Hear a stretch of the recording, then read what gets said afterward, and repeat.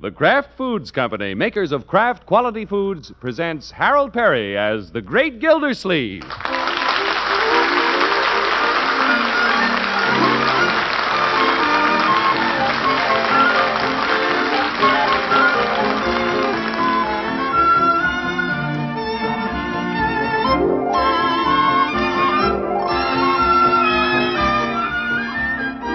It's new, it's unique, it's Gildy's own invention. It's Gildy's Blade, the amazing new double-edged knife spatula you first heard about on this program last week. It's a full $2 value that Parquet Margarine offers you at a sensational bargain. Hear all about it. Have pencil and paper ready for our next announcement. Meanwhile, remember, Parquet Margarine is the margarine millions prefer because it tastes so good.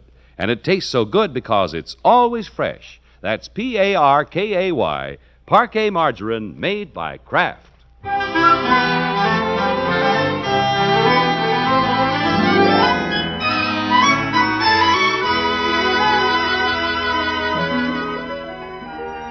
Well, it's Saturday night, and the great Gildersleeve has been double dating with his niece Marjorie and her betrothed Bronco Thompson.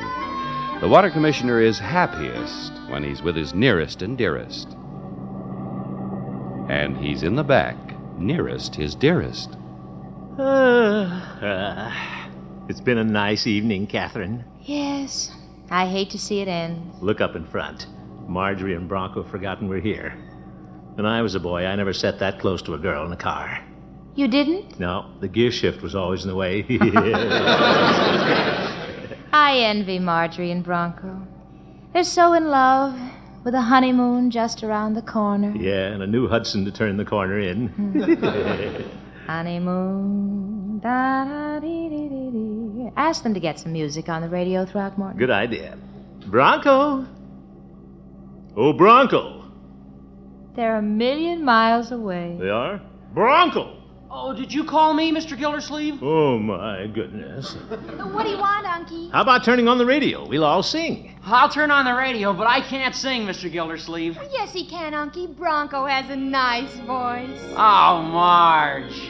Oh, there's no tomorrow. I love that. Yeah, me too. Now is forever when love is true. Finish it, Bronco. Well, so kiss me and hold me tight. There's no tomorrow. There's just tonight. Yeah, he finished it. Gosh, wasn't that terrible? Maybe I'd better take it, Bronco. Never send a boy to do a man's work. There's no tomorrow when love is new. Now is forever when love is true. Oh, beautiful. So kiss me and hold me tight. There's no tomorrow. There's just tonight. Lovely, Unky. You ought to be in a nightclub. Nightclub? Sure, like Tony Martin. Now, Bronco. Here's your house, Miss Milford. Shall I let you out first? Please, Bronco. It's been nice having you with us, Miss Milford. Yeah, nice. Thank you, Marjorie. I had a wonderful evening, Bronco. Good night, Miss Milford. Good night.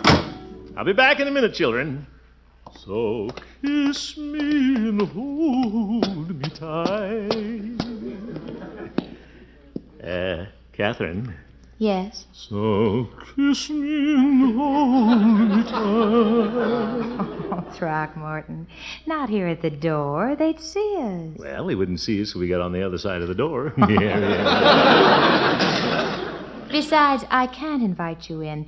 Mother has a beau. Oh, that's... A beau? Your mother? Mm-hmm. A Mr. Oberdorf from Idaho. Oh? She met him at a square dance. They're too cute for words. Yeah, I'll bet. Well, you mind if I shake your hand? Not at all. What a way to say goodnight.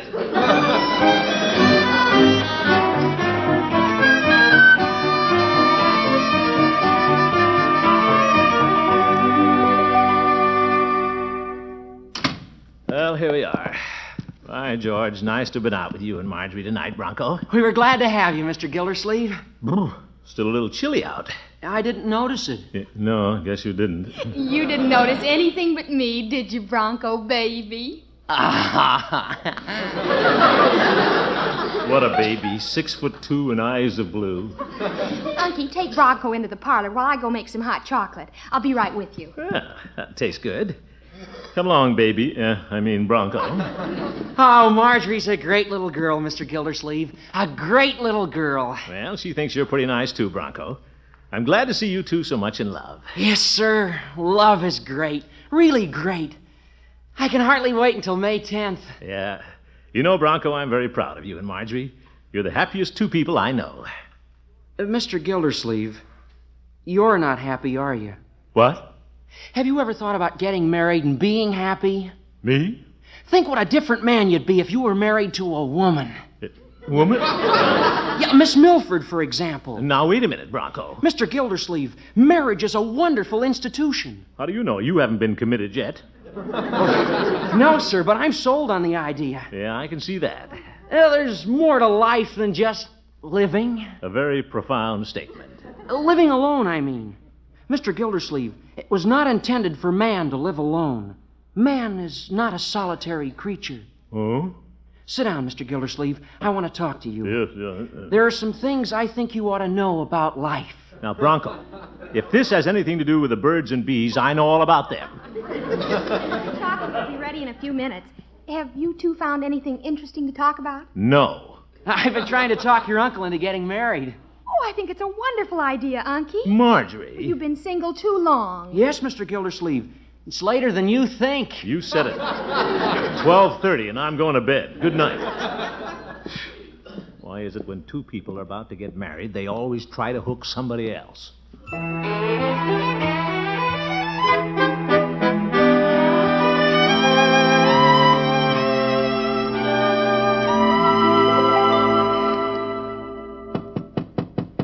Are you asleep, Unky? No, I don't think I'll get to sleep for quite a while. Oh, may I come in? Yes, my dear. Come in. I'm just reading. Oh, what you reading, Unky? Live alone and like it. Bronco and I didn't mean to chase you out of the living room. That's all right.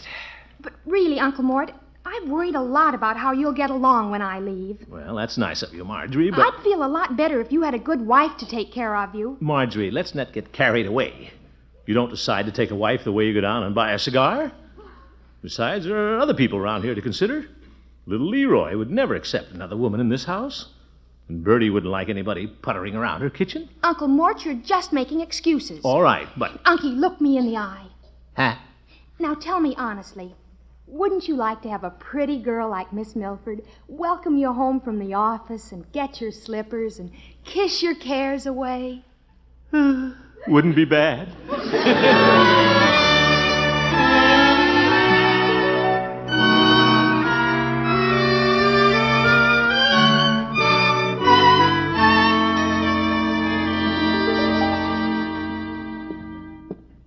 Good morning, Bertie. Morning, Miss Gildersleeve. How you this morning? I didn't sleep very well. Somebody put a bug in my ear. Come again? It kept buzzing all night. What you say? Never mind, Bertie. Yes, sir. I'll get you breakfast, Mr. Gildersleeve. Hi, Unc! Leroy, quiet. You'll wake up Marjorie. Isn't she up yet? No, and she needs her beauty sleep, my boy. Oh, for corn's sake. She's lovely. She's engaged. She needs her beauty sleep. No, Leroy. Why does she need beauty sleep? She's already got 'em hooked. Leroy, let's be a bit considerate. We won't have Marjorie very much longer, you know. Yeah. Gosh, it's gonna seem funny around here without Marge. Yeah, we're going to miss her, my boy. It'll be just you and me and Bertie. Hey, Unc, why don't you get a roomer? A rumor? Well, Marjorie and I were talking about that last night, after a fashion. That'd be keen. Leroy, you wouldn't want Miss Milford, a rumor, living here, would you? Why not? What's this about Miss Milford? Well, my boy, you wouldn't want her to come to live with us, would you? Oh, boy, would I? She's a nurse. She could sign all my sick slips and get me out of school. This sounds much too good. There must be something wrong with this arrangement.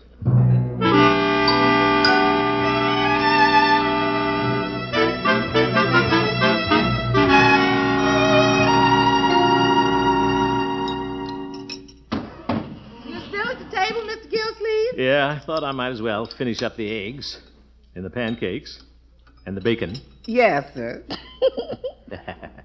Fine breakfast, Bertie. Thank you, sir. Miss Gilsleeve, Yes, Bertie? what's this rumor I hear about a rumor? Well, really nothing to it, Bertie. Marjorie just seemed to think after she leaves, we should invite somebody to join our little family. Yes, sir. Leroy says that somebody liable to be Miss Milford. He did, eh? That's the strangest way I ever heard of to get a rumor. Marry him. Bertie, I haven't said anything about getting married. You wouldn't want somebody else puttering around your kitchen. Who said I wouldn't? But, Bertie's pretty big, but there's room in her kitchen for a nice girl like Miss Milford. I'd put the welcome mat right at the kitchen door. well, Bertie. Yes, sir. Bertie likes that kind of helping. She'd put the welcome mat right at the kitchen door. All right, Miss Bertie. Gilsleeve, you know what Bertie'd do if you married Miss Milford? Yes, Bertie. That's right, Bertie. Put the welcome mat right at the kitchen door.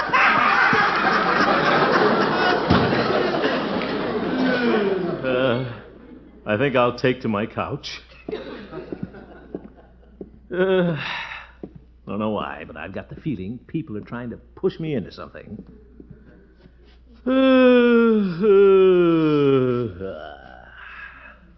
Feels good. Cobwebs on the ceiling.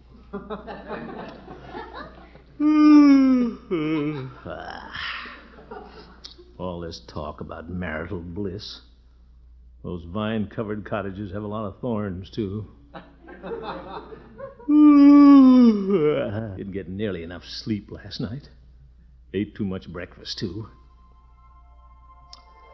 Wonder if Catherine would get my slippers.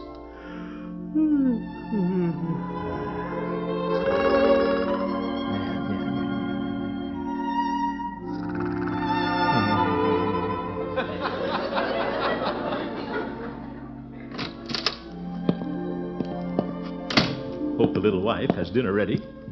Catherine, I'm home. Throckmorton, baby. Baby. Go right into the living room and take off your shoes. What? I have your slippers ready. You have? Oh, you must be awfully tired. Sit down, baby. And I'll sit here on the arm of your chair and run my fingers through your hair. Feels good. You don't mind waiting a while for dinner, do you? Nah, just had a lot of bacon and eggs. This is the life. Did my water commissioner have a busy day at the office? Yeah, turning it on and cutting it off all day. Oh, my poor boy. You have a big worry wrinkle across your forehead. Let Catherine kiss your cares away. Glad I came home early. Catherine? Yes, baby? There's another wrinkle under my nose. Well, I'll kiss that away, too. Zeke. Miss Gilsleeve! Miss Gilsleeve! What's that? What's it for? Mr. Gilsleeve! Bertie, what happened? You fell off the couch. I did? You was dreaming. Yeah, I guess I was. You believe in dreams, Miss Gilsleeve? Well, not ordinarily, Bertie, but by George, I believe in that one.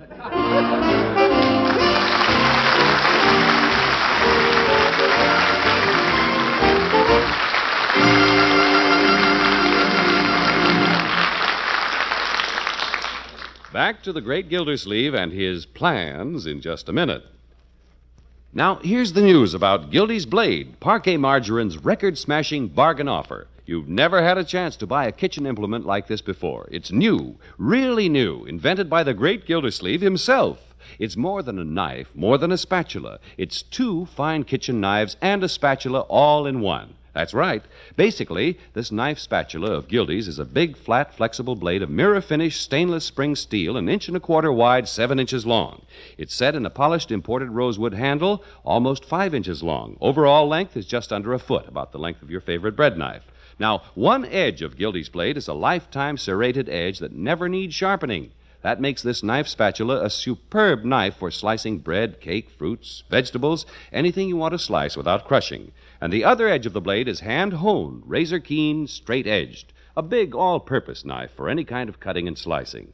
Yes, 2 edges for the same blade. 2 fine kitchen knives in one. And then, in addition, the wide, flat, springy blade is spatula-shaped. Turns pancakes, fried eggs, fried potatoes, scrapes, mixes, and that makes 3 implements in one. 2 fine kitchen knives and a spatula, all in one handle. Of course, you'll want one. If you could buy one in the store, it would have to cost at least $2. But you can have this wonderful knife spatula called Gildy's Blade, manufactured especially for Gildersleeve by K-Lan, famous makers of fine cutlery.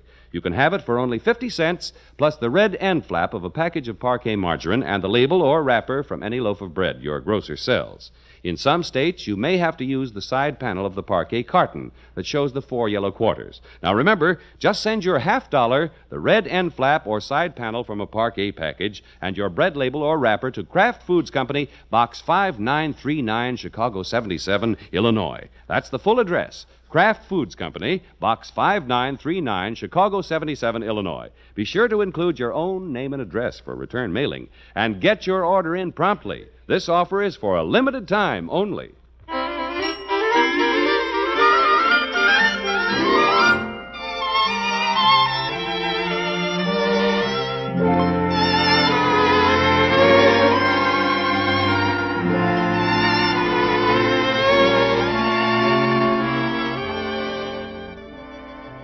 Well, let's get back to the great Gildersleeve. On Sunday, he decided that if marriage is good enough for Marjorie and Bronco, it's good enough for him. He's of the same opinion on Monday morning. Well, children, I guess I'll be off to the office. Don't you want the morning mail, Unky? Oh, yes, where is it? I put it in your hat. Oh, glad you told me. I might have worn the mail to work. Leroy. Let's see what we have here. Well, our Easter seals to help the crippled children. Oh, let's see what they're like this year. I've seen them. There's a picture of a little kid getting well and throwing his crutches away. Well, that's what happens when everybody buys Easter seals, Leroy. That's where the money comes from to help handicapped children. Think I'll get some more to put on all my water bills. Oh, gee, that's a wonderful idea, Unky. Yeah, here's another letter from Mr. Throckmorton P. Gildersleeve. Wonder how it'd be to get letters addressed to Mr. and Mrs. Throckmorton P. Gildersleeve. What's this, Uncle Mort? Huh? Well, my dear, you gave me a lot to think about the other night. Oh, Unky, your getting married is just an idle dream. Nothing very idle about the one I had. What's this about getting married, Unc? Yeah? I thought we were just getting a rumor. Well, my boy, there's nothing like killing 2 birds. Yeah, but getting married, that makes you the pigeon. Leroy!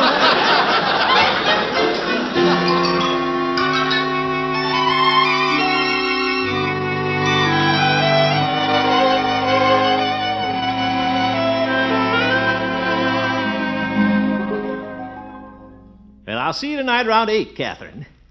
Just thought I'd give you a buzz from the office while Bessie is out for malt. Been thinking about you quite a bit over the weekend.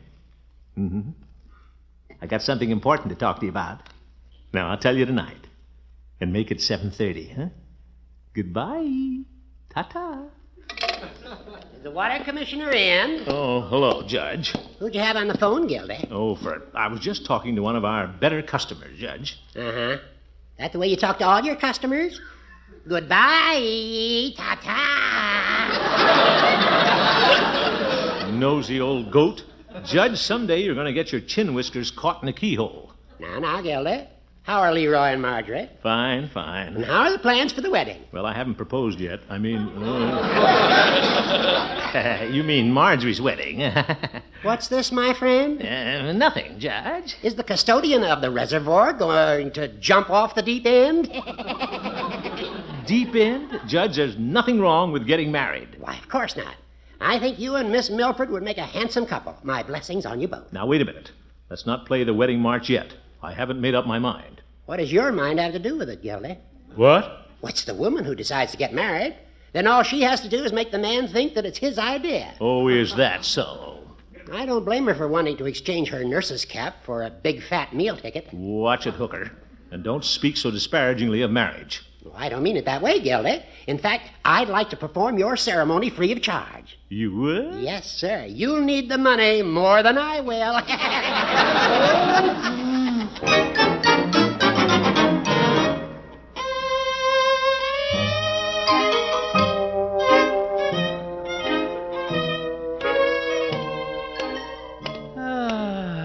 Nice evening.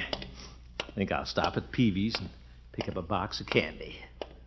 I'm not going to let what the judge said influence me a bit. He's just sour because he doesn't have a wife to support. Hello, Peavy. Hello, Mr. Gildersleeve. What can I do for you this evening? I'd like a little candy, Peavy. Very well. We just opened a carton of assorted gumdrops. Yeah, gumdrops? This is for a lady, Peavy. Well, Mrs. Peavy is a lady, and she eats gumdrops all the time. Delighted to hear it, Peavy. The gummier, the better. Yeah. Peavy, let's drop the gumdrops. Want a nice box of chocolates. Oh, courting candy. Well, that's the idea. By the way, how is Miss Milford? Fine, Peavy. In fact, I think she's very fine. Well, that's fine. Peavy, you're an old friend of mine. What would you say if I told you I'm thinking of getting married? I wouldn't know what to say. Marriage is in the air, Peavy. I hadn't noticed. Marjorie and Bronco are getting married in May. I thought Catherine and I might make it a double wedding. My. What do you think of my idea? Was it yours? Why, certainly. Well, I never give advice about marriage, but my father used to say, when a man thinks of getting married, he should stop, look, and listen. Peavy, getting married isn't like crossing a railroad track. I don't know. If more men had stopped and looked, they wouldn't be listening so much today. Oh, my goodness. Peavy, you talk like Judge Hooker. Oh? What did the judge have to say on the subject? Well, he seemed to think I was falling into a trap. Well, I don't feel that way. You didn't feel that way, did you, Peavy? No, I didn't suspect a thing. What? I went into the parlor one night with a box of candy. I noticed the lamp was low and smelled some incense burning. Go on, Peavy. That's all I remember. Well, Peavy, I don't have to worry. There's nobody out to trap me. Well, no, I wouldn't say that.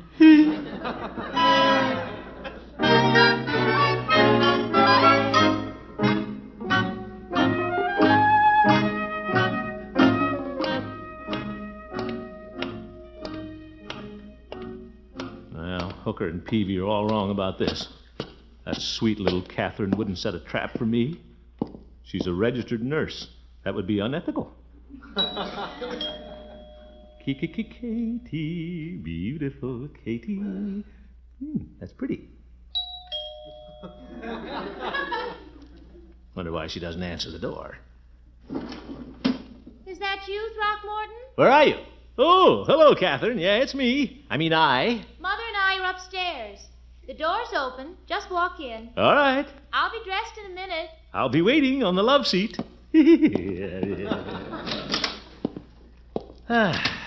Katie, beautiful. What's that? Incense. Look at the lamps. They're turned down low with pink bulbs. Catherine never turned the lights down before.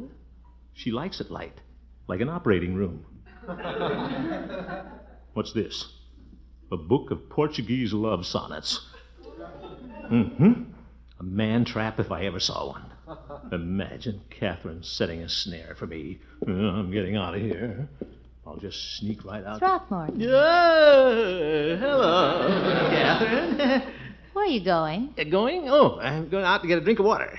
Outside? Well, I'm the water commissioner, you know. Always carry a canteen in the car. Oh, don't be silly. I'll get you a cool drink from the kitchen. No thanks. No favors. Throckmorton, why are you behaving so strangely tonight? Me?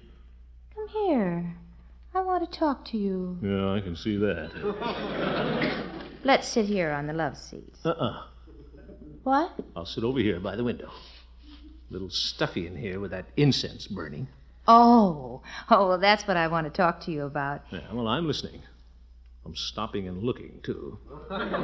Throckmorton, I don't know how to ask you this, but, well, after a woman reaches a certain age, do you think she's justified in taking the initiative? Initiative? You mean? Toward marriage. That's what I thought you meant. Mother seems to think it entirely proper, but I'm not so sure. How do you feel? I feel sick. Oh, I'm sorry. Well, let's get out of here and go to a movie. I can't stand that horrible incense either. You can't? But didn't you set the trap? I mean, light the incense? Of course not.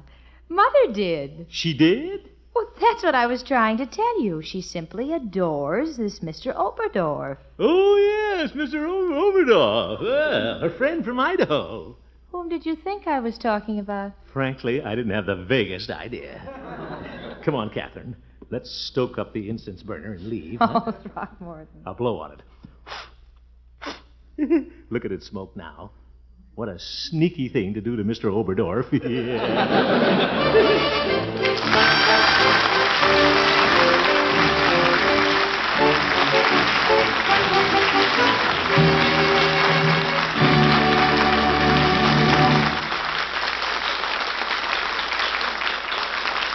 We'll hear from the great Gildersleeve again very shortly. Don't forget, Parquet Margarine is all ready to mail you the handiest kitchen implement you ever used. Gildy's Blade, that wonderful double-edged knife spatula that you can have for only 50 cents in the red end flap of a package of Parquet Margarine, plus the label or wrapper of any loaf of bread you buy at your grocer's. In some states, remember, instead of the red end flap, you may have to use the side panel from the new Parquet carton that shows the 4 yellow quarters. Send your $50, your Parquet red end flap or side panel, and your bread label or wrapper to Kraft Foods Company, Box 5939, Chicago 77, Illinois. That's Kraft Foods Company, Box 5939, Chicago 77, Illinois. Include your own name and address. Send for your Gildy's Blade tomorrow.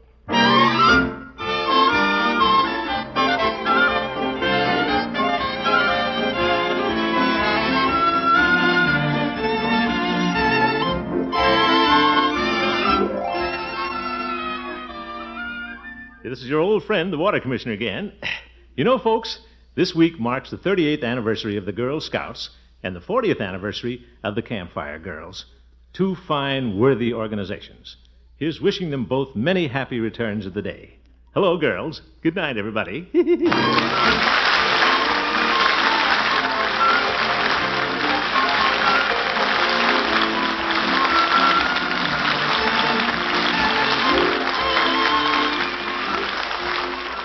The Great Gildersleeve is played by Harold Perry. The show was written by Paul West, John Elliott, and Andy White, with music by Jack Meakin.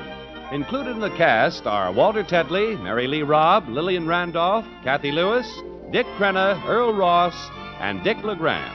This is John Heaston saying goodnight for the Kraft Foods Company, makers of the famous line of Kraft quality food products. Good night, John. Be sure to listen in next Wednesday and every Wednesday for the further adventures of the Great Gildersleeve.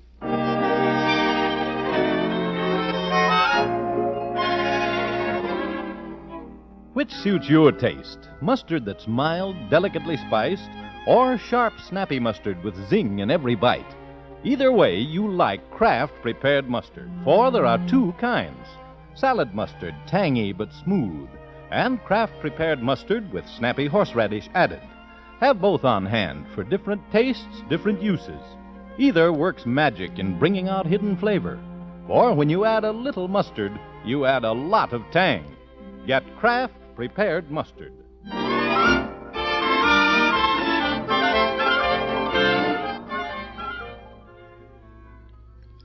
Have you heard the new Break the Bank? It's next on NBC.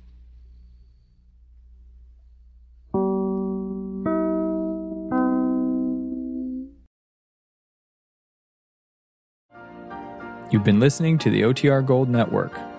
Find more classic radio at otrgold.com.